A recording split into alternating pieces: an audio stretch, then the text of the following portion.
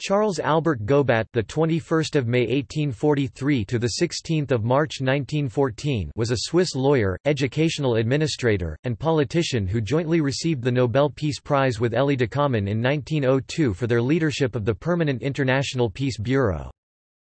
Birth and education. Gobat was born on the 21st of May 1843 at Tramelan, Switzerland. He was the son of a Protestant pastor and the nephew of Samuel Gobat, a missionary who became Bishop of Jerusalem. He was educated at the University of Basel, University of Heidelberg, University of Bern, and University of Paris.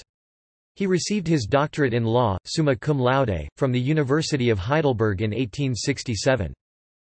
Career in law and politics. After completing his Ph.D., Gobat began his practicing law in Bern and also lectured on French civil law at Bern University.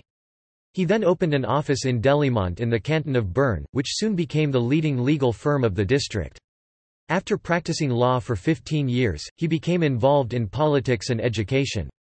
In 1882, he was appointed Superintendent of Public Instruction for the canton of Bern, a position he held for 30 years.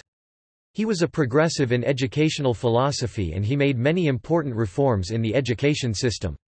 He reformed the system of primary training, obtained increased budgetary support to improve the teacher-pupil ratio, supported the study of living languages, and provided pupils with an alternative to the traditionally narrow classical education by establishing curricula in vocational and professional training.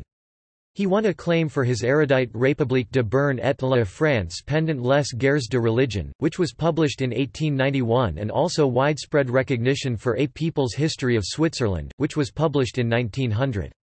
He also pursued a career in politics. He was elected to many important positions. He was elected to the Grand Council of Bern in 1882.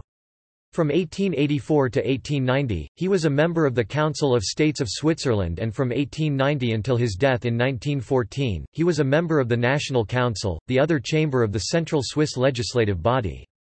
In both politics and education, he was a liberal reformer. In 1902, he sponsored several legislation which applied the principle of arbitration to commercial treaties.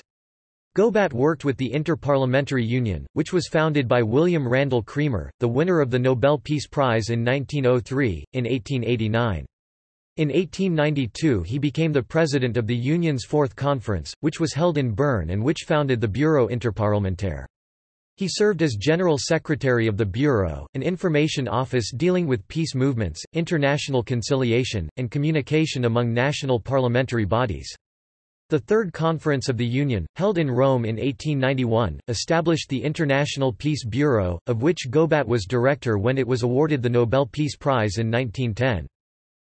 Later years. In 1902, Gobat jointly received the Nobel Peace Prize in 1902 with Elie Ducommun for their leadership of the Permanent International Peace Bureau.